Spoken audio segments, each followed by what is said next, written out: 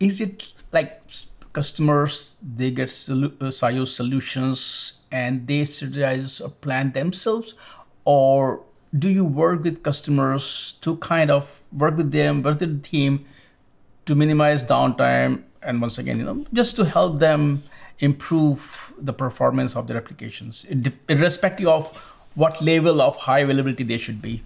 So we've been doing this for 25 years. We've worked in very large and very complicated use cases. We've dealt with pretty much every industry in the world. And so customers often call and they're not quite sure what kind of level of protection they need, what kind of configuration makes sense, really what's best for them.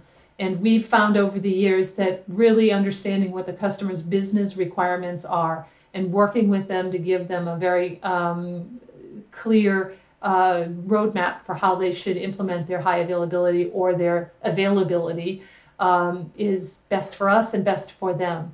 I should also note that a single server protection environment can be turned into a clustering environment if a customer finds that they need even higher levels of availability and want to add that on.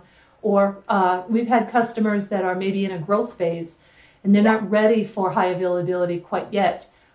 We implement the single server protection, and then when they're ready, they add the second node or the second and third node.